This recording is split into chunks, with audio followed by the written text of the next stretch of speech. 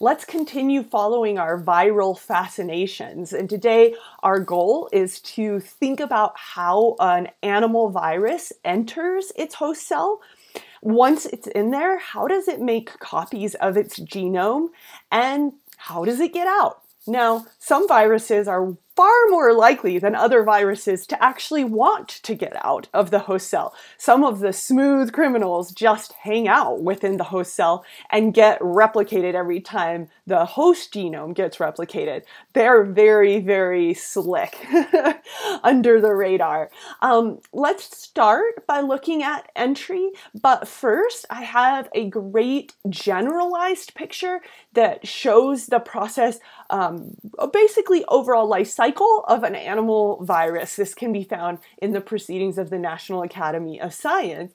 And what we're seeing here is this process of entry, of uncoding, in which the nucleocapsid, the protein, the protomers of the capsid are release the nucleic acids. They can be replicated, and then this whole process of exit can occur. So this is a generalized view of this. Let's zoom in and speak about adsorption, not to be confused with absorption. Adsorption is a technical term by which a viral spike protein binds specifically to a host cell receptor. Remember that those host cell receptors are not there for viruses. Viruses are exploiting those receptors. Those receptors are typically there to, say, for example, hear distress signals that mean that the cell needs to launch an immune response or something of that nature. But the virus exploits them. It's there. It tends to be, viruses are very smooth. They're smooth criminals. So many times the spike protein, one of the spike proteins of a virus binds very specifically to the host surface receptor and triggers something. In this particular case, this virus is triggering endocytosis, and this virus is getting in via endocytosis, where you can see that once this endosome forms, it's inside of that low pH compartment, and something about being in that low pH compartment triggers a change that allows that virus to fuse its membrane with the membrane of the endosome, and that pops the nucleocapsid out. Now, not all enveloped viruses enter this way. In fact, sometimes an enveloped virus can actually completely fuse its envelope with the cytoplasmic membrane, and then boom, pop that nucleocapsid right in. So we say that enveloped viruses can either enter the host cell via membrane fusion or endocytosis, and there are specific spike proteins that mediate this process. Let's just make sure that we got that all down. So envelope viruses, two options. They can enter the cell via membrane fusion. Oftentimes they have one specific spike protein. We'll see that with HIV that is actually capable of mediating that fusion. We also see that with the SARS-CoV-2. And that allows for that fusion. So then the nucleocapsid just gets popped into the cytoplasm, where it can then uncoat and the genetic material is free. So endocytosis, another strategy for envelope viruses getting in, that's what we saw in the prior picture, where something about being in that low pH endosome then allows fusion with the endosomal membrane, and then you can see the uncoating process. Naked viruses don't have these options. Naked viruses must be taken in by endocytosis, and once they are inside of that low pH endosome, oftentimes that triggers something. Maybe it causes them to push their genome through basically through the membrane of the endosome and into the cytoplasm. That can occur, or sometimes we see the vesicle being lysed and that releasing the nucleocapsid, and uncoating can then occur. Let's look at a very famous smooth criminal, influenza virus. I'm going to show you a video that was produced by the MOSC Biomodeling Center. It's no longer available that I can find online, so I want to be sure to credit them. They used to make radtastic three-dimensional printed models of varying things.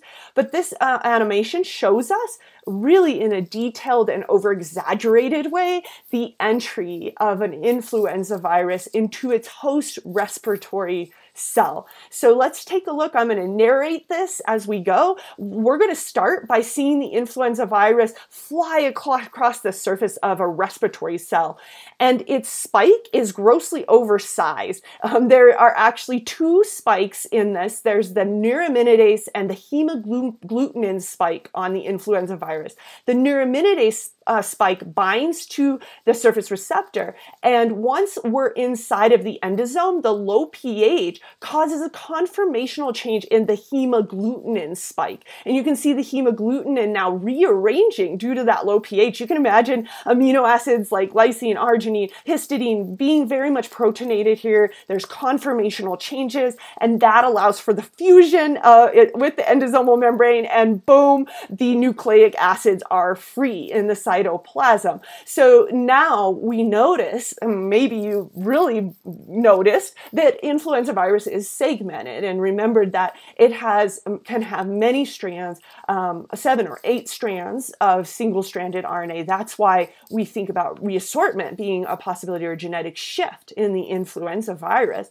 So that process then of endocytosis followed by endosomal membrane fusion is how influenza gets in. So once these RNA or DNA or it could be double-stranded or single-stranded, are inside of the cell, there are so many different strategies by which viruses replicate their genome. I want to talk to you about just one of those strategies. Remember the itsy-bitsy tiny little parvoviruses? Well, those are kind of crazy because they have negative sense single-stranded DNA genomes. So one asks, well, how do they replicate? So I want to do a drawing. This is relatively complex. I'm going to do my best to simplify it to show you what goes on and to allow this single-stranded negative sense genome to copy itself and make more copies to go into daughter viruses, but of course also to then create something that can be expressed to form mRNA and of course all of the viral proteins that are needed. So let's take a look at this. So recognize that the negative sense DNA means that it's a 3' to 5' single-stranded DNA. This is what comes in with that naked virus, so it has to enter by endocytosis. So what happens with this is we know that single-stranded DNA is going to have to make double-stranded DNA in order to enable replication, right? In order to make more.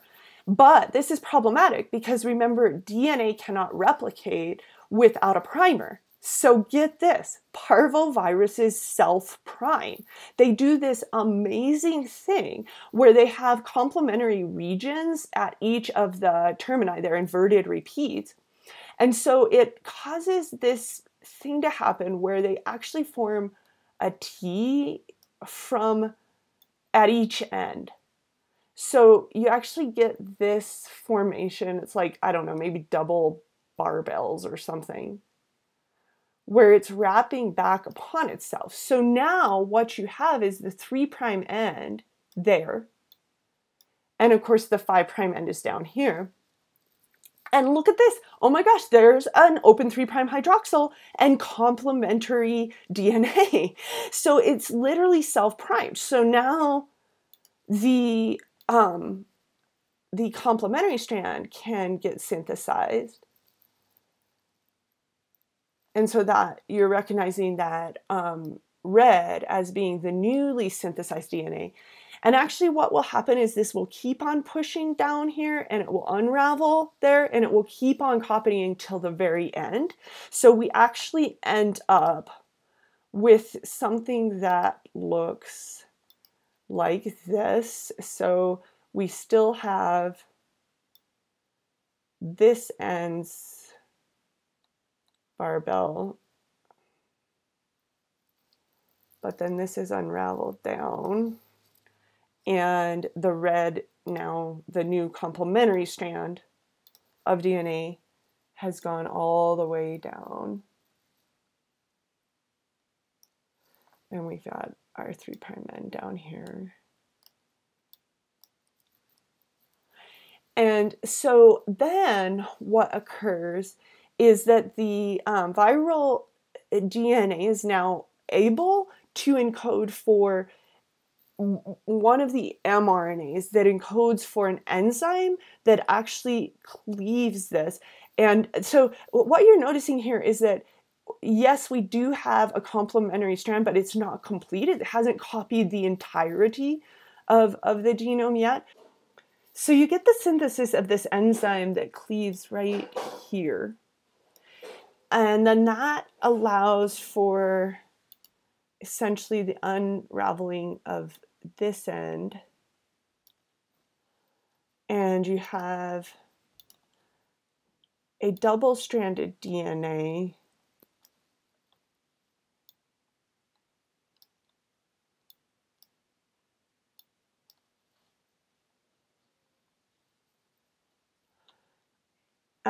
and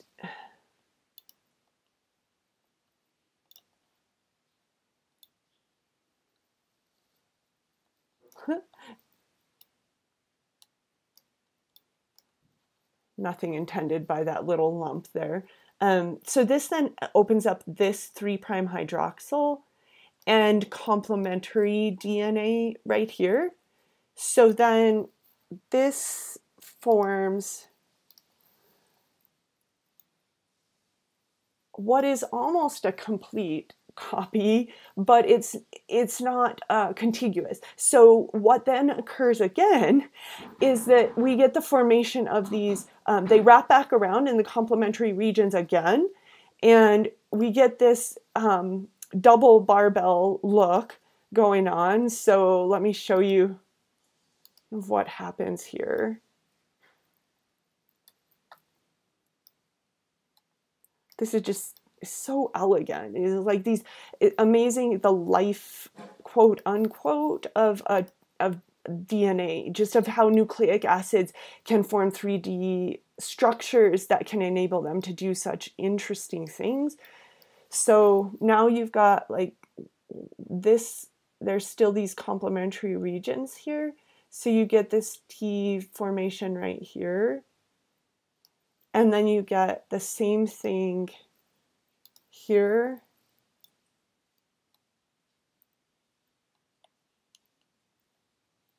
And then that opens up again, an open 3' hydroxyl here. And it can copy the remaining section down again. So we just see this sort of circular process of self-priming and copying, self-priming and copying, and we get the replication of the DNA in that way. And of course, in having double-stranded DNA, the double-stranded DNA has a template and a coding strand. The template strand can be used to make mRNA and to synthesize viral proteins. So this is one of many, many strategies that viruses use to copy their DNA or RNA to allow replication of their genome. We are now primed to talk about how do viruses get out of the cell. And once they've encoded for all of their proteins and they go through maturation where everything gets packaged, how do they then get out? Well, naked viruses have to lyse the host cell in some way, or they have to trigger the lysis of the host cell in some way so that they can be released. Sometimes they just simply weaken the host to such a point that the cell dies, and then that enables the viruses to escape. Just because if a cell is weakened enough, you start to see lysosomes releasing their lytic enzymes, and it's sort of a self-degradation.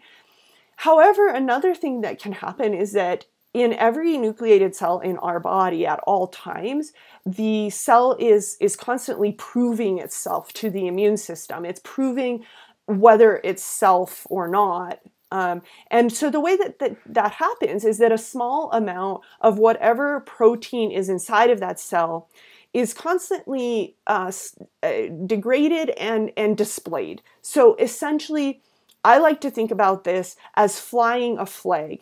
You fly a flag of what's inside of you. Think about a British ship. A British ship flies a British flag because there are British sailors in it. This is the same in our cells. A lung cell flies lung cell proteins because it's a lung cell. But if it's been invaded by a virus, suddenly it's got viral proteins in there. It's kind of like a pirate ship, right? If pirates take over the British ship, they're going to hoist up the pirate flag. Well, this is true when a virus has infected a lung cell. It now hoists up a pirate flag, and the immune system looks at it and it says, whoa, pirates, and the immune cells send out either signals saying destroy yourself, or they send out lytic enzymes causing that self-destruction, or causing that destruction of the invaded cell. So that's called the cytolytic response. So we see then in the case that a host cell can't prove itself as self, it could actually be destructed on purpose. This is kind of a catch-22 because it ends up releasing viruses. So again, virus exploiting the system. Now, envelope viruses commonly, as we know, leave via budding. They actually glean their envelope from budding off of the surface of the host cell and gaining their most outer layer and their spikes that way. They, of course, have to encode for their spikes first, insert them in the cytoplasmic membrane, and then bud off. So different kinds of viruses, different kinds of strategies, and of course that has different manifestations for infection. So we have different types of viral infections. There are the type of viral infection that many of us are familiar with, where you get really sick for a really short period of time. A lot of cells die, but usually in the end you have long-lasting immunity. We say influenza is an example of this, and it is. If influenza never changed, if it never underwent genetic drift or genetic shift, if it never there was never any mutation, we would see that we would be resistant to influenzas once we had them. But of course, they're constantly shifting and changing. So you do gain immunity. It's just a matter of whether or not they're changing. This is actually going on with SARS-CoV-2 as well, because remember, we've been tracking the mutations in that. And so it's interesting to ponder when we hear the news that people are seeming to get reinfected. One possible hypothesis for that is that they're not getting reinfected with the same variant, but instead something that has changed, has mutated, and that they don't have long-lasting immunity too. That's just one possibility, right? One hypothesis we could put out there. So there's also persistent infections. These are the ones that we all have all the time. For example, fever blisters or herpes viruses. They're always in us. It's just that when we get too much sun or we get a little bit immunosuppressed, that's when we get a fever blister. So for the most part, these viruses may be very much dormant. They may not be causing you to express symptoms of the disease, but you are always a carrier. Now, there are a couple different types of persistent infections. There are chronic infections. These are like HIV. HIV is always there, and unlike others, it's generally detectable. But the symptoms may be mild or absent for very long periods of time, 20 years sometimes, that we won't see particularly strong symptoms with that. Now, eventually you will start to see symptoms, and most of those are from secondary infection. Latent infections are even less, they're not detectable. So the virus literally stops reproducing and it's dormant. So, whereas in HIV, we talk a lot about viral count. We talk about also the concentration of immune cells that are the host cells for HIV, the CD4 cells. So the virus is generally replicating and reproducing, but that's not true, say, of herpes virus or remember I was mentioning varicella zoster, chickenpox, mono, right? All of us, many of us are carriers of those. I had chickenpox, so I have varicella zoster virus that's there, but for the most part, it's literally stopped reproducing. It's dormant in the root ganglia, dorsal root ganglia, and it's not really detectable. Now, of course, if you get shingles, right, as a later expression of the disease, you can see that reactivating. Now, this is another possibility. I mean, we don't know. Again, SARS-CoV-2 could be reactivating in some way, and maybe it's less of an acute infection than we think. Maybe there's some persistence. We don't know. Slow infections are really very unusual. Sometimes we see with a virus that typically causes an acute infection that very rarely and in very few people, it can cause a terminal neural degenerative disease called subacute sclerosing panencephalitis. And that's always fatal. So a very interesting manifestation. Now that we've kind of had this chance to talk about persistent infections, I would be very remiss not to end our semester with a talk about human immunodeficiency virus, the virus that causes acquired immune deficiency syndrome. HIV is by far, I would say, while we're mid-pandemic with SARS-CoV-2, HIV and AIDS would be the pandemic that I would still consider to define my generation. And we could think about it, and maybe 5 or 10 years from now, if we have the chance to meet, we can reflect and determine whether it might be the virus that also defines your generation. It is still killing a huge number of people every year, and we'll talk a little bit more about statistics in your exercise today. But it's a retrovirus, and it's tempting to think, oh, is that because it was characterized in the 1980s? And it was. No, it's actually because it is an RNA virus that uses reverse transcription. So, right, reverse transcription. So think for a minute, what's transcription, right? Transcription, the process by which DNA becomes RNA, it's an RNA virus that uses reverse transcription. So what does it do with that RNA? And look at that, there's the reverse transcriptase enzyme that it comes along with that catalyzes that reverse transcription. It also comes along with an integrase enzyme. So once reverse transcription has taken place, this integrase enzyme goes to work to allow the virus to become a very smooth criminal. Think about what happens to it next. And then protease cleaves viral polyproteins to make the functional viral proteins. Now, if we look at an HIV/AIDS virion, one thing to note is here I've sort of shown it as this static sort of conoid structure, but it wasn't until 2006 that researchers in England were able to characterize the structure. This is because it is pleomorphic. There's a lot of shape shifting that goes on. And so the most common structure is conoid, but there are variants. Notice that it does glean host-derived proteins when it buds off of the host cell. Its viral spikes are GP120 and GP41. We're about to see in your exercises and activities for today and next day that GP120 binds to the surface of the host cell. Of course, those host cells are immune cells. They are dendritic cells. They are CD4 positive T lymphocytes, immune functioning cells. And then GP41 actually mediates membrane fusion. So keeping that in mind.